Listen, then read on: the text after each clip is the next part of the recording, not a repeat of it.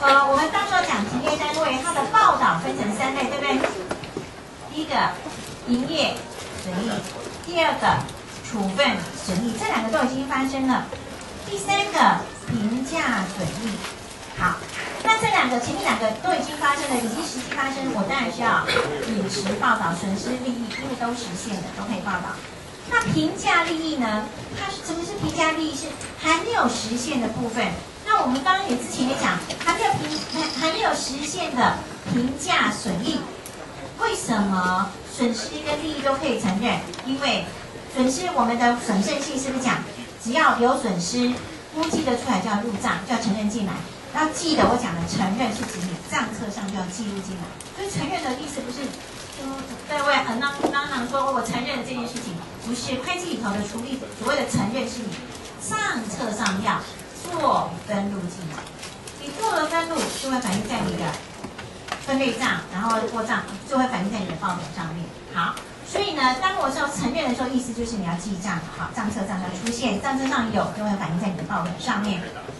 好，那我刚刚之前讲说评价利益。虽然还没有实现，但是因为它很快就会实现了，因为停业单位了嘛，所以原则上你是很快就会把它卖掉的，所以它的利益也可以承认。那评价是指什么？评价是指净资产的账面价值跟净资产的公允价值来比较。净资产是指什么？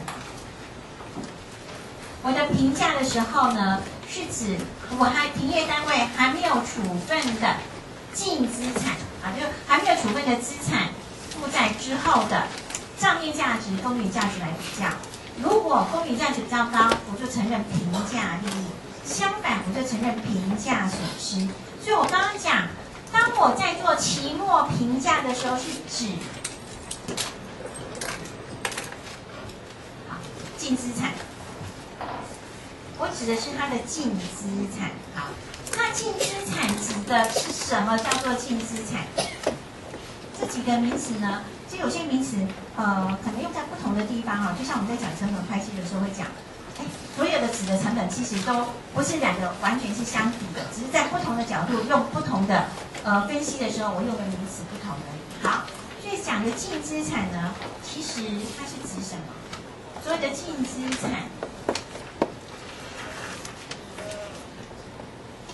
就是你的资产减掉负债，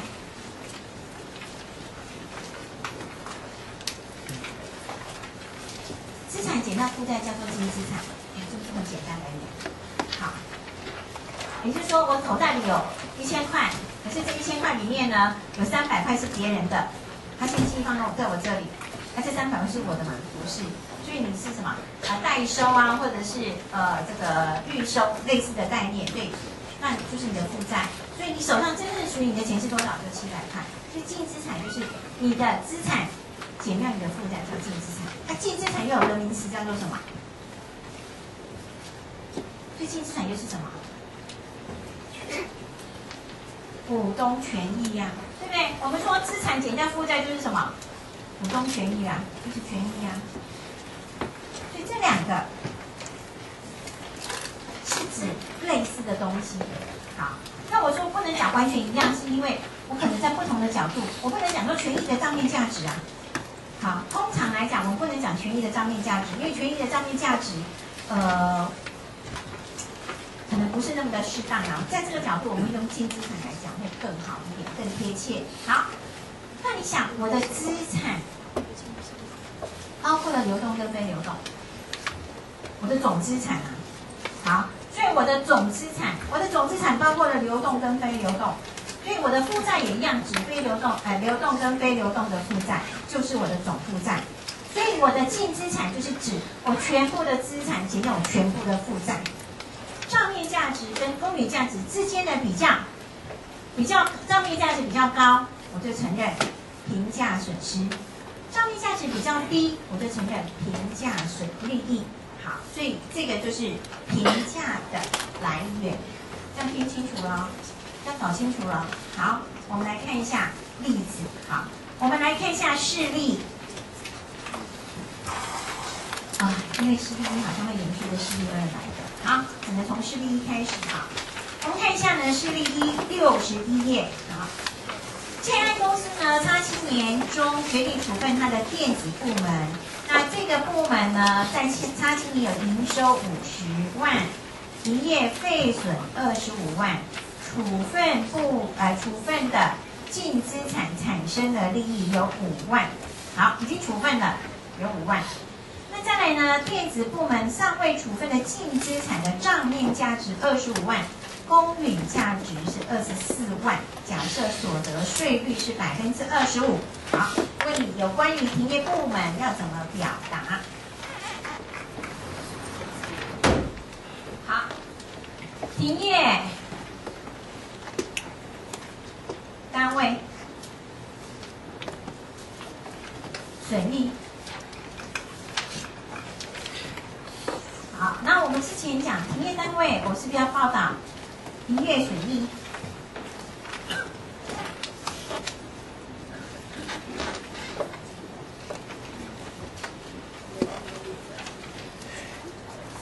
好，我就简单一点讲，我是写税后就好了。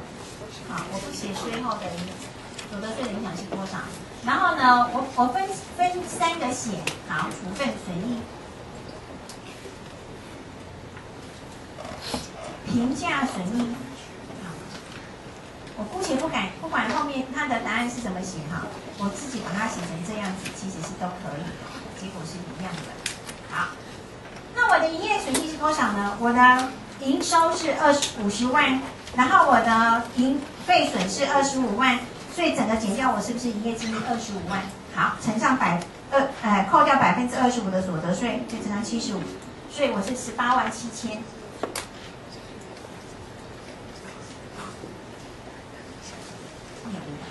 有500，18万7500。好，那我的处分，他说呢，我产生的是什么？利益5万，扣掉所得税之后3万7500。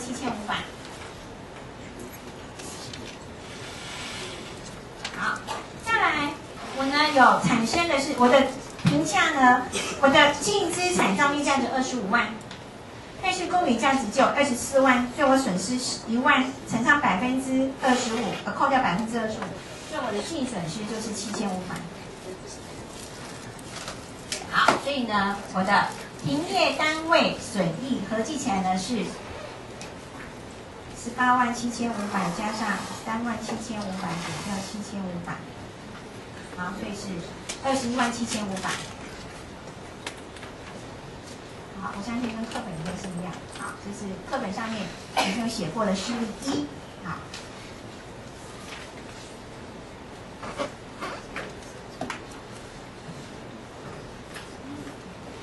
对不起，我看错了哈。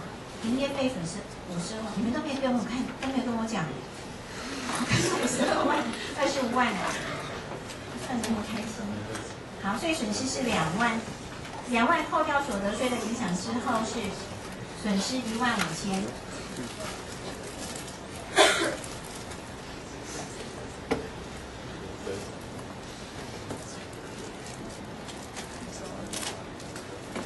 所以我的3万7500，3万对1万5，3万减掉，所以1万5，好，所以是1万。营业单位，好。前面后面我就不管它了哈，我重点在讲停业单位的报道方式，这是示例1，可以吗？好，这是示例1所讲的。我们来看示例课本上只是把处分跟评价合在一起，我把它分开写而已，我说没有一点影响。我可以分开写，我可以合在一起写，不影响我的结果。好，那我们现在看一下呢，示例2，重点是要谈示例2。好，建安公司呢，停业单位净资产在X7年底评价后的账面价值是24万。我们前面已经看X1年底公允价值是24万，我已经承认1万块的评价损失，所以把它从25万调整为24万的金额了，所以24万变成是它的账面价值了，调整后的账面价值了。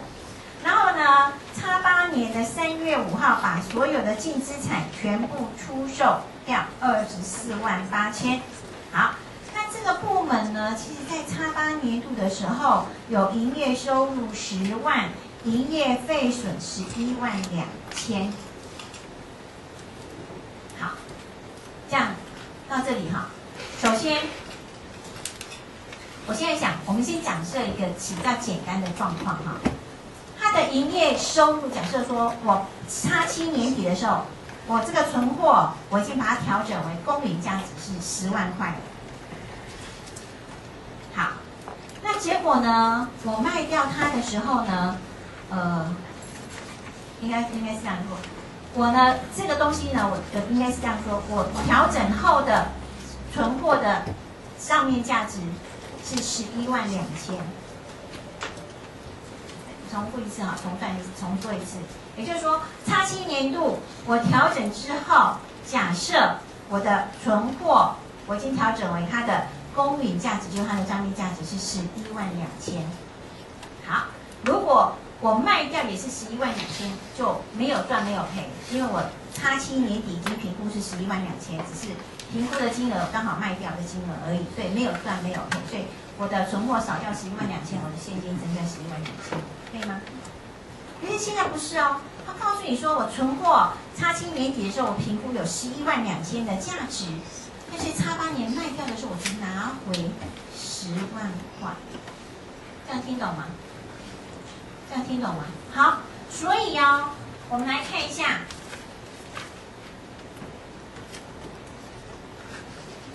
所以我们来看呢，我的净资产。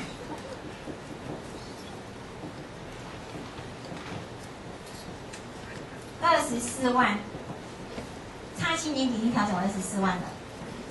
那我现在假设，我刚刚是不是讲说，我24万里面有112000是我的存货，卖掉了，我存货是不是要减少？那我卖掉存货，我只拿回多少？拿回10万块而已。所以我的净资产，如果根据叉7年底来调整的时候，我卖掉了112000的东西，可是我只拿回10万块，所以我损失呢12000，所以我是22800。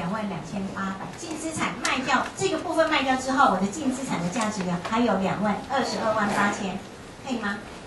好，那这个地方呢，他告诉你说，我剩下来的228000全部卖掉多少？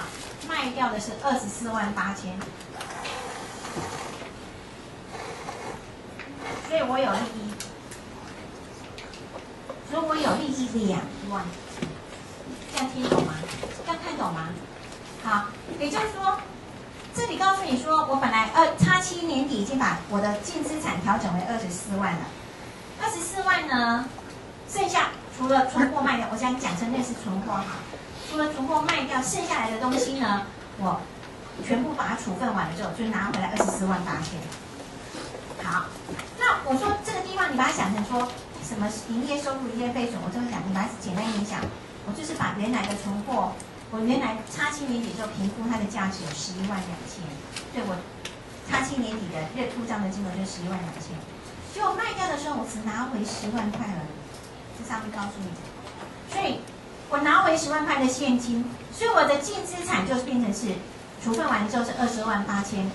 全部的228000全部卖完之后，全部处分完的时候是248000，所以我有产生处分利益2万块。好，所以这来了。所以呢，到我的叉8年度的时候，有关于这部分我的报道。好，姑且不管叉8年度的那个前面后面我不管，我只管这一段。好，因为它全部卖完了，所以没有评价的问题。全部处分完。那我们的处分营业的部分，它已经告诉我了，营业利益有10万，但是我营业费损有，营业收入有10万，但是营业费损有112000，所以我损失了12000，12000乘上扣掉所得税影响之后，我的损失就9000。然后呢，我的处分利益是2万，扣掉所得税之后。是不是就那个2万乘上0.75，所以是15000。所以呢，我的停业单位叉8年度的金额就是什么？6000块。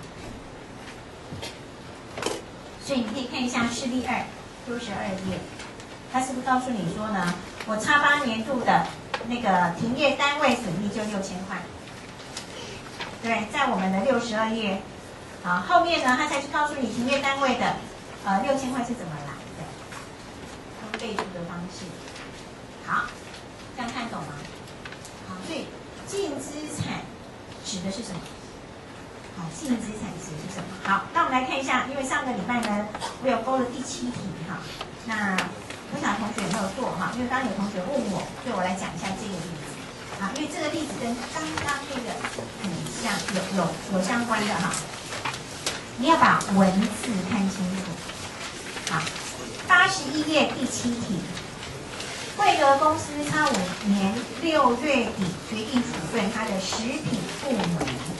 那X5年底的相关资料，从年初X5年的1月到6月底的营业损失30万，那6月到12月它的营业利益有20万，然后呢X6年初估计处分的营业损失有5万。X6年处分食品净资产的估计损失有10万，然后X5年底的食品净资产的账面价值有15万，那X5年底这个食品的净资产的公允价值有85万。好，所以我们先看他现在要先做X5年度的，所以先看一下X5年度的。好。X5年度呢，我们看一下呢，它呢期初的1月1号到6月底的营业损失有30万，他们所得税率是30%。好，所以扣掉30%之后，它的损失就有21万。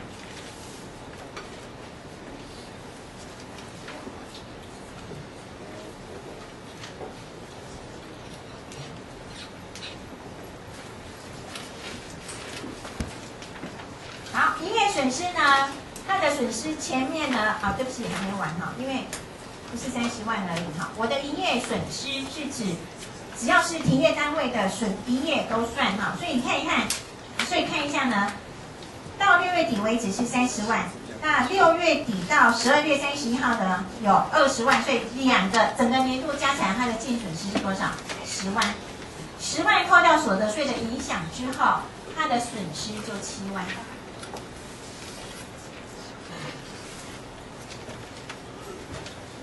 好，我现在把两个写在一起。好，评价及处分，把它写在一起好，对方被我擦掉，那分开写没有关系。好，接下来我们来看一下它实现的部分。你可以看X5年度的时候，它有没有实现了处分的问题？你看它给我们的资料里面，营业损失30万，营业利益20万。那X6年初估计处分，估计它发生了没？我现在在做X5年度哦，所以它实现了没？还没有。所以我只要看的，所以它没有处分X5年度，它没有已经实现的处分损益，我只要看它X5年底的评价损益。那我们刚刚是不是讲过了？它的评价是什么？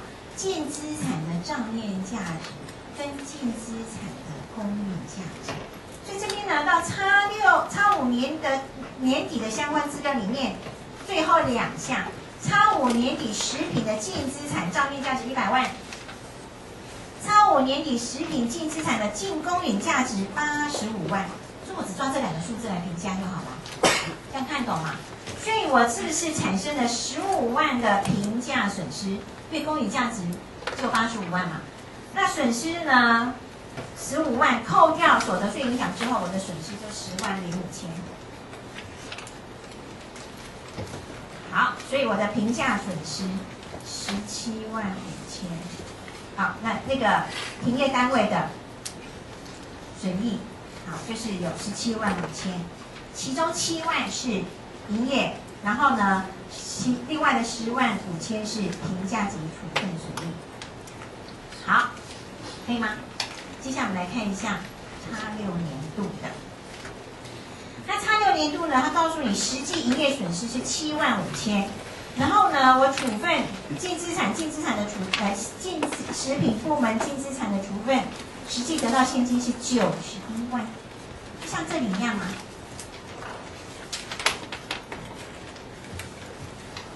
好，我先不要把它擦掉，类似这样跟你对照一下。好，我们现在是不是资产呢？剩下净资产是85万。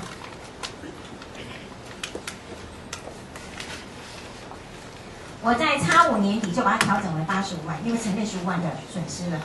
好，那这一段呢，他没有告诉我说他营业收入是多少，营业费损是多少，他直接告诉我，就直接把这一段合并起来，直接告诉我75000的营业损失。你可以自己假设，我有存货是275000，可是我卖掉只拿到20万，所以我产生75000的损失，这样子可以吗？好，再来。结果我卖掉拿到多少钱呢？我卖掉拿到91万。好，我可以完全跟他这样写法一样。所以我这样子算出来呢是77万5千。可是我卖掉91万。好，我卖掉91万，所以两个相减之后，我就产生了什么？处分利益了。好，对吧？85万，这是。75000没错，所以我真的很开心的，你们大家都没告诉我，也要91万，所以我的处分利益有13万5千。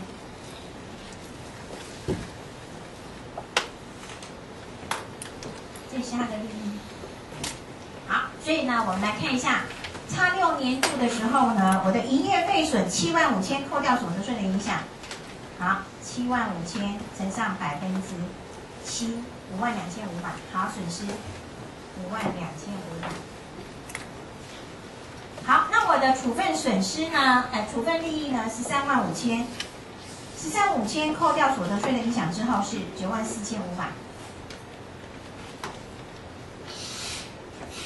所以呢，我X6年度的停业单位的损益。4万2千，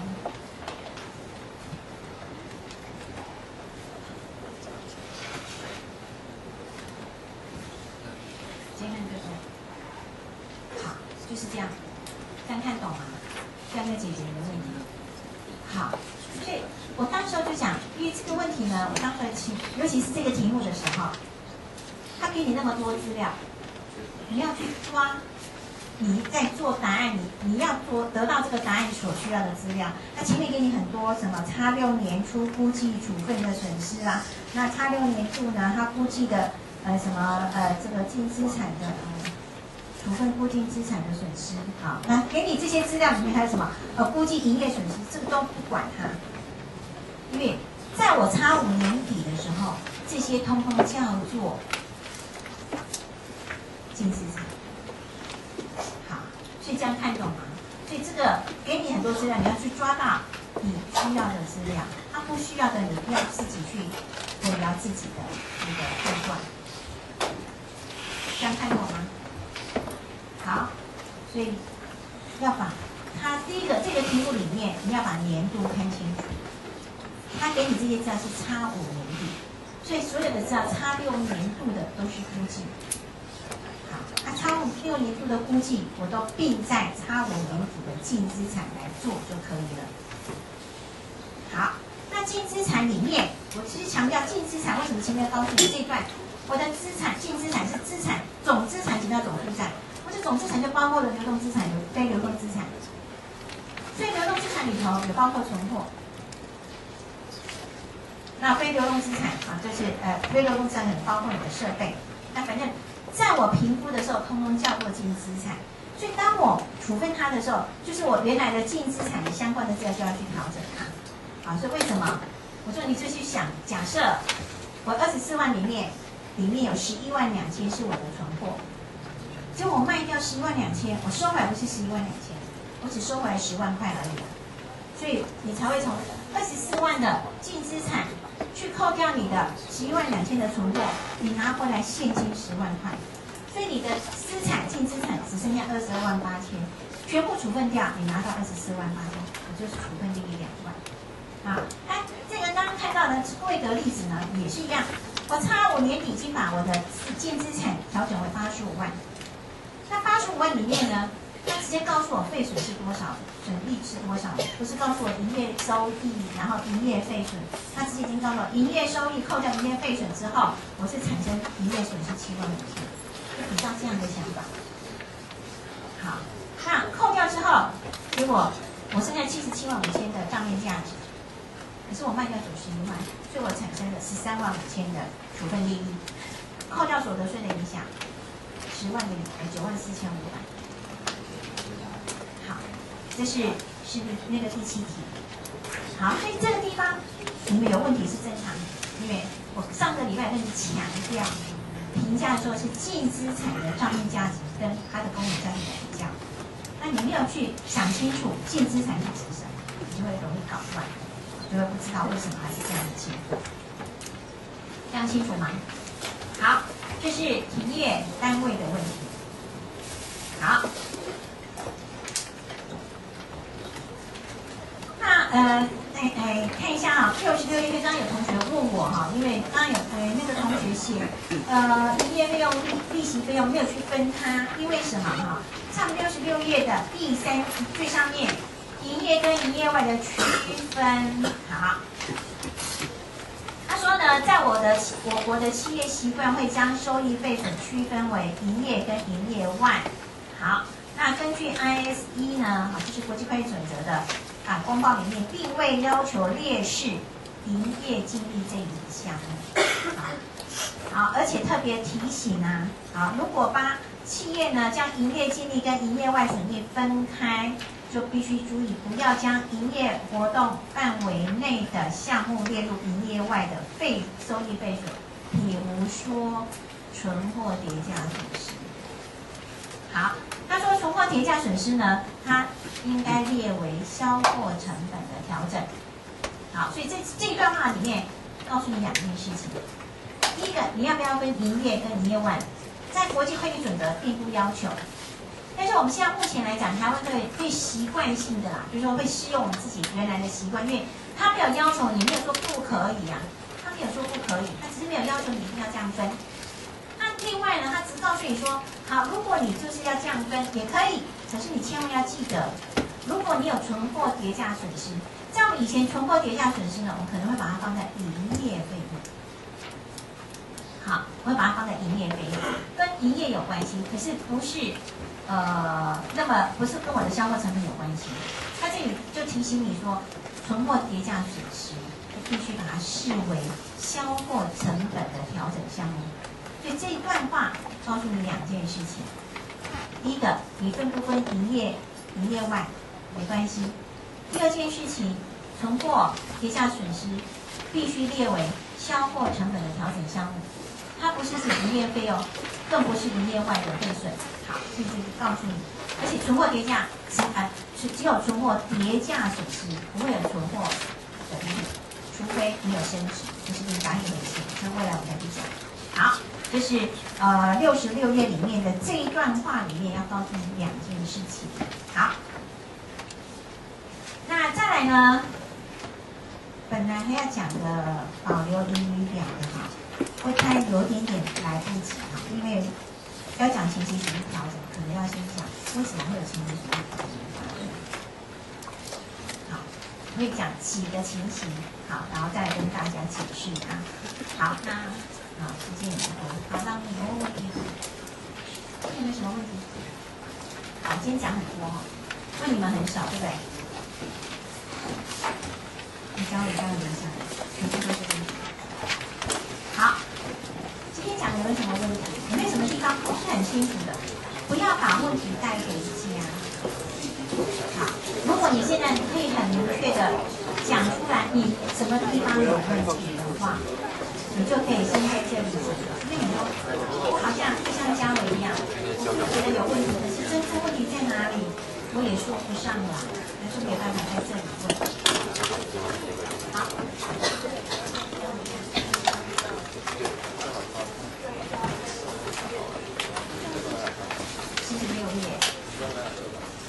看一下哈，同学看文字看得很仔细，46页，1、2、3开始。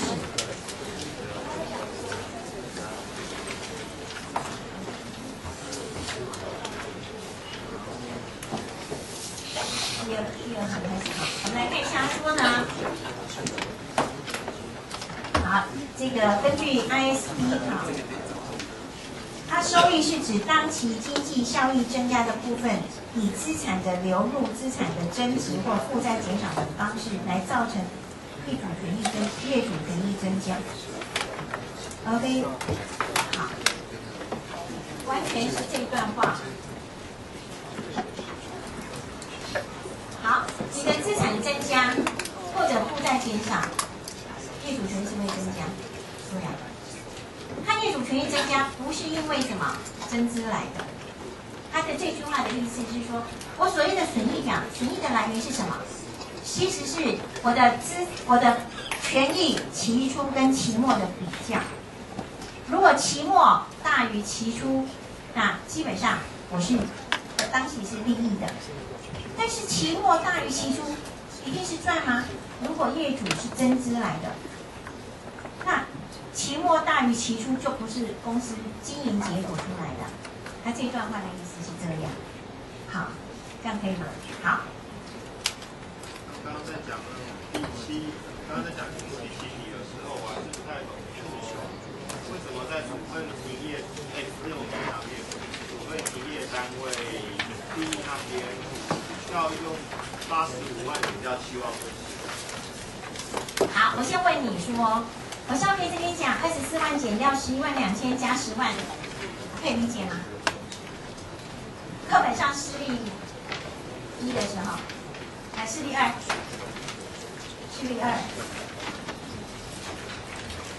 课本上的示例2的时候，你可以理解吗？示例2是在好61页到62页。